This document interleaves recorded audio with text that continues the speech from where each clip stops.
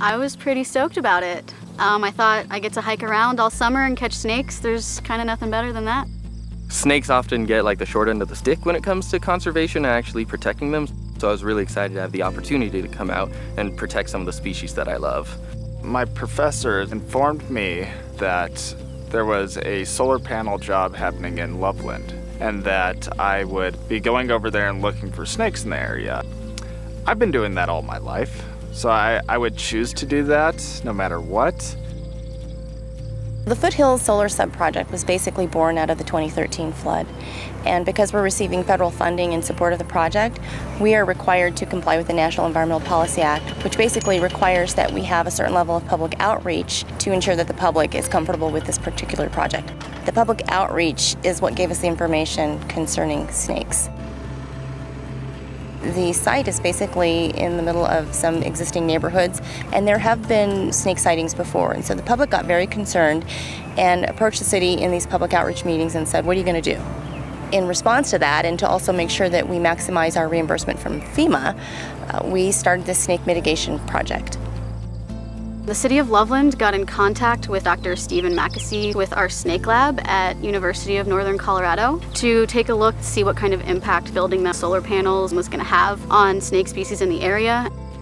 What the crew has been doing is wandering the area in general, the actual site that is being leveled and where the solar panels are going to be installed, but then extending from there into the surrounding habitat and trying to move snakes that look like they would be at risk from the activity with the heavy equipment. We don't want anyone to get hurt out there from rattlesnakes. We also don't want the snakes to be killed from the construction equipment. The snakes we do find, we're moving them out of the way of the construction. We're moving them about a mile away from the site. I was actually part of the initial surveys way back in March. Initially we were looking for den sites, but we were also looking for other animals that were in the area. Den sites are really important to snakes. They have homes just like you and I have homes. They just tend to leave them during the summer when it's nice and warm and there's an abundance of prey for them to find.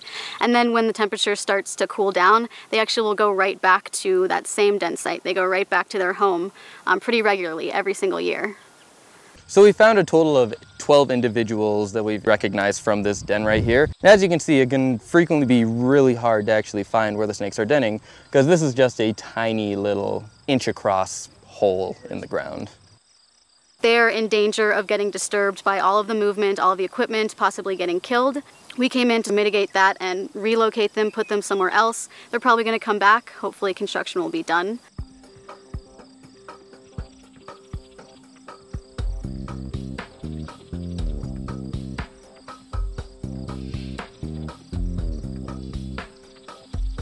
What you're seeing in here are bull snakes, so they're non-venomous.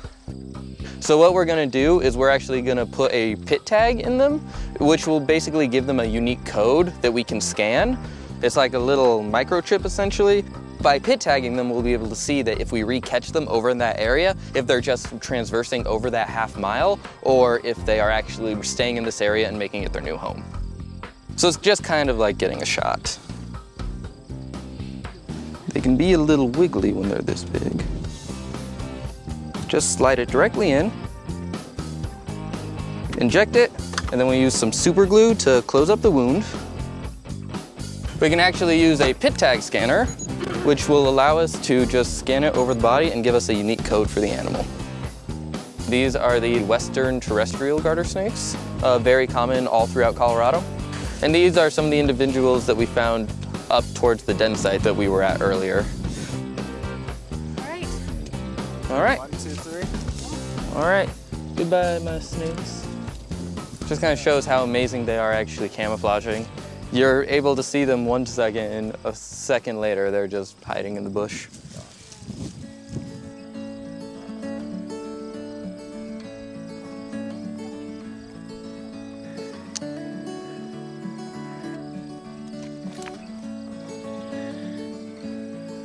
We frequently find toads just all about the work site. Here we are in late August. We've been out here for around 3.5 months now. We've mainly found things to the west and to the north of where the crew has actually been working.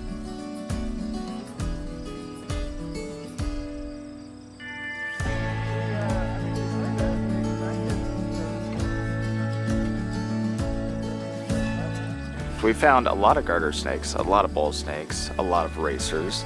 A milk snake, which I've never seen one in Colorado before, that's just really cool.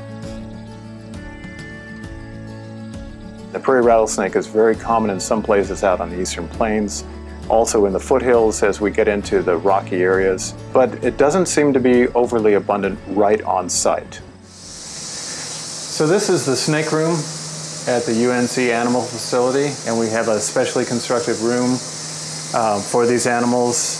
Most of these are permanent residents that we have brought in from various parts of the world.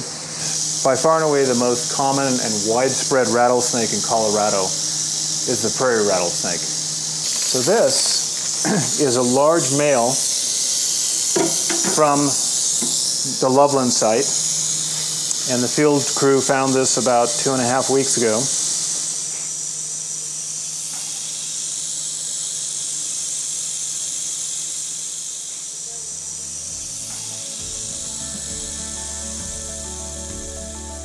We kept the public safe during the construction of the project. We kept the public informed about what was going on.